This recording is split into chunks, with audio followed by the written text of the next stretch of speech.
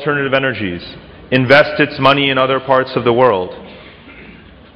Because other regions, I mentioned even Africa before, Latin America is the same thing. Look at the Far East and their regional institutions like ASEAN. Their markets are deepening, their markets are growing, they are attempting to maintain stability. You must do the same. Otherwise, the negative comments about the region that were the subtext of that Arab Human Development Report will come true. They said the Arab world risks getting left behind. This is what the map of the borderless Middle East should look like. This is the borderless Middle East that you have to build. This is the borderless Middle East that will make sure that the Arab world is once again the center of the world. Thank you very much.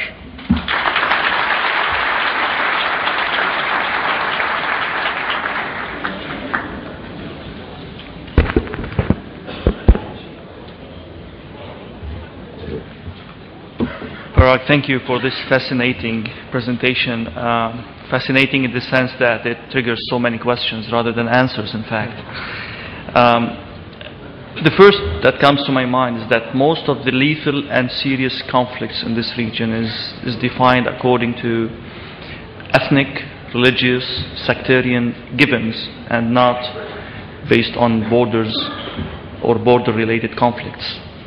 These are the most lethal and serious problems we face. It's the Sunni Shiite rift in the region, in the Gulf, with Iran included. It's the Coptic question in Egypt. It's the ethnic, religious, tribal conflict in Sudan. These are the kind of problems that are really stopping the Middle East from going forward. How does this fit within your theory of borderless Middle East? All of the examples that you mentioned are evidence of the incredible diversity in the region, not the homogeneity in the region. That's very, very true. But they're also examples of what enriches Arab societies in ways that are not about what country they belong to, but the communities that they are. And these communities are still Arab communities. They enrich the Arab world. It's not about strengthening just Lebanon. It's not about just Egypt or about Syria, all of which have substantial minorities. It's about what contribution are they being allowed to make or being suppressed from making to the broader Arab world. So in that sense, these are transnational issues. They're not just about what is Egypt's policy, what is Syria's policy, what is Lebanon's policy. In fact, there is a common situation that all of them face. And there is a common response that they need to have about elevating and celebrating, I think, this diversity, which runs so contrary to the view that so many others have of the Arab world. So to strengthen that will not only strengthen the image, that's an obvious benefit, it will actually strengthen the reality of the Arab world. But how this borderless Middle East serve this goal, in what sense? And they don't, right? The borders don't. The borders are an obstacle, I believe. The problem is that the conflicts within borders in the Middle East is much more lethal and urgent than the trans-border problems. It's the problem within Iraq itself, not between Iraq and Kuwait anymore. Right. It's in Lebanon itself. It's not between, or it's not only between Lebanon and Syria, Lebanon and Israel. It's you have the internal feature of the problem. In this sense, I don't see the question of borders is that urgent in the Middle East. I can't feel the urgency of the question of borders in the Middle East. There are certain places, and there's no global rule about this. You'll often find that when the question of Kosovo's independence, for example, has come up in the last couple of years, that Russia would resist it and China would resist it. They would say, this is a bad precedent for Chechnya or for Tibet.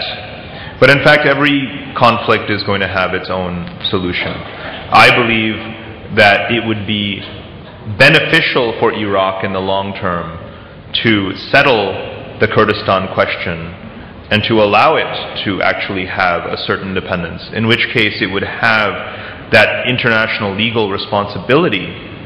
So borders matter, because you might be creating a new state. And yet, by dividing people legally, formally, you're making much more clear what their relationship should be. And now look at Palestine, where the same thing is absolutely true. The expectations that Israel has, the expectations that the West has for Palestine to behave a certain way, are not, in fact, appropriate for an entity that is not a state. It needs to be a state. It needs to have borders. It needs to have recognition in order for us to have those expectations about it. So what comes with that is responsibility. And there's a third in the region, because you mentioned Sudan. In less than 1 month's time, there's going to be the referendum in South Sudan. And there too, what is better for the region in the long term? To allow that community, those people, to have their own state, and then create cooperation across those borders, or to have a civil war over it, another civil war, continuing civil war. So when you say civil war actually as being the problem, all of these civil wars have international dimensions, all of them. They all spill over. They all destabilize the region. So there isn't even this distinction really between the conflicts you're talking about and the border issues.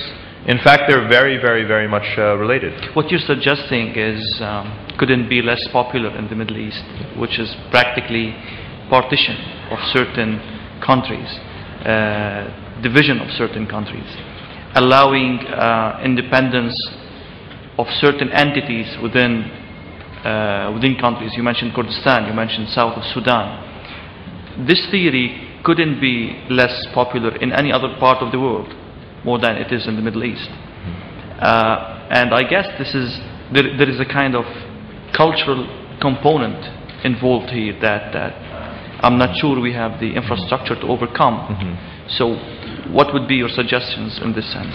Just imagine how unpopular decolonization was among the leadership of France and Britain and European countries in the 40s and 50s. Losing India was not a small deal for the British Empire after World War II.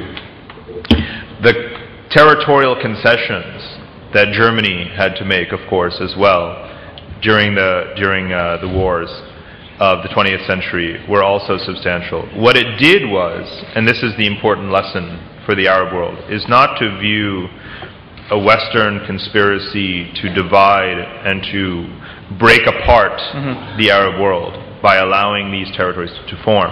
That is not what is at stake. One step beyond that lies a future that follows that European pattern. Because once they each splintered, once they each became nation states in the proper sense, and once they settled their borders, immediately afterwards, not 10 years later, not 20 years later, not 30 years later, they formed the European Coal and Steel Community, the European Economic Community, then the European Monetary Union, and now a common European foreign and security policy. What is the most prosperous region today? Again, 27 countries, 500 million people. It all started immediately after World War II. So I'm not thinking about just that next step. If I may interrupt here, what happened in Europe after the World War II was reconfiguring of the political system, not of the states itself. What you're suggesting for the Middle East is reconfiguring the entities, the state, not the political system, in the sense of opening up the system for more political participation and bringing all the components of a certain society into political participation, proper political participation. So here you're suggesting something completely different than what took place in Europe 50 years ago. I think both have to happen at the same time. The political and social opening and liberalization that many people would like to see happen within each Arab country is a component. It's not psychologically distinguishable from what needs to happen at that international level. And again, a step beyond settling the borders and the internal disputes. One step beyond that lies that integration, because each feels stable in their own skin. And that's what happened in Europe. And I do think that what it allowed them to do was to then build these common institutions across borders, across nationalities, that unite them in a common culture and an institutional framework, and that's why they speak of their common Western culture. But there's, of course, a common Arab culture too.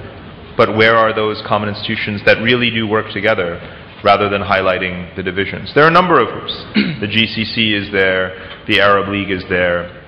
But this is a geographic territory that not only includes the minorities that you mentioned within countries, but this is a region where there is the geographic reality of Iran, of Israel, of Turkey. Where is the institution that brings them together? And without those institutions, the how will institutions are there? I mean, they are weak, but they exist. Which one? The Arab League. No, but it doesn't include the other players in the region. The right? IOC? No, not, well, yes, but it's not just focused on this region. But for this region, for the Middle East, how will it manage its own affairs without outside dominance, without outside intervention, if it doesn't have the mechanisms for dialogue with the key players within the region itself? I think we started to see the beginnings of such body, let's put it this way, or a process in Sirte in Libya, when the Arab League decided to have this dialogue between the Arabs and the neighboring countries. It was, I think, less than 1 year ago. Yeah, that's one example of calling for it. Another happens every year at the IISS conference in Manama, just took place. Every year, usually Bahrain or one of the GCC countries says, we need to create the Gulf Security Conference. It needs to have all of the relevant players there from the neighboring powers. But it doesn't happen. Why not? It needs to happen. That secretariat needs to be created. Those players need to be invited. What are the deficiencies you think that preventing this from happening? I think, unfortunately, there is still too much pressure that comes perhaps from the United States and from others to not go in that direction. But the theme of what I've said is taking over responsibility. And there is also, of course, countries in the region that don't want to give up that animosity, and I think that is also a big problem. So I'll go back to the borderless Middle East, and I'll take two examples: Iraq versus Sudan, for example. Because Sudan, as you mentioned, we are just 1 month away from the referendum on the partition of Sudan. There is this theory that says the enhancement of the political system in Iraq and raising the level of political participation to a certain extent with all the deficiencies that exist at this moment. This process actually maintained the integrity of Iraq as a one state. Whereas in Sudan, when you weren't able to enhance the political system, where you weren't able to enhance the degree or the threshold of political participation and liberalizing the system itself, you're ending up falling in the trap of partition. So you have these two schools of thinking. One that puts the political enhancement on level one, and that puts partition on level one. There's also the factor of experience. The Iraq War has obviously been very scarring to all of the citizens of Iraq, and they've suffered immeasurably. And I don't think that can immediately be put aside just by attempting to liberalize the internal political system, which, by the way, is not really the case, because we still see so many restrictions on the internal political activities. And in a way, it's actually similar rather than different from Sudan, because we have seen the undermining of stability from within. I think, again, this is a matter of taking responsibility. The government of Khartoum and the campaigns that it has waged, and the decades really now internal conflicts in the country, 3 of them really ongoing at the same time, Darfur in the east and the south, it's not going to be forgotten. And now already we see the movement in the government of South Sudan, just as we see it in Kurdistan, towards saying we cannot live in this status quo. We will not trust that this system will be inclusive, because quite frankly there's been very little evidence that it will be. And that is the responsibility of those governments to own up to the fact that they have not created an integrated system, an inclusive system, and therefore people want out. That's a lesson. And it's a lesson that goes back to your very, very first point, which is what happens if minorities and ethnic groups are not properly included in the order. You have non-stop turbulence. If I may exaggerate a little bit, the major problem in the Arab world or in the Middle East, based on how you define Middle East, what are the borders of the Middle East, but the major problem in the Arab world is Iran, or it's the nickname of any other problem in the Middle East or in the Arab world. Do you think your theory of borderless Middle East is viable, is possible in this part of the world before resolving the political and influence question with Iran? Yes, I do. And which comes first? Solving the problem with Iran, or enhancing the roots that you were presenting a while ago? For decades, the prevailing mentality in many parts of this region has been, we cannot move forward on regional integration, on unity, on all of these things because of Israel and because of Palestine. And now we cannot move forward on this agenda because of Iran. When will the excuses stop? To be perfectly blunt about it, when will the excuses stop? Iran is not going to dominate this region. There are very inherent religious, cultural, ethnic, historical, political, geopolitical barriers and limitations that are in place.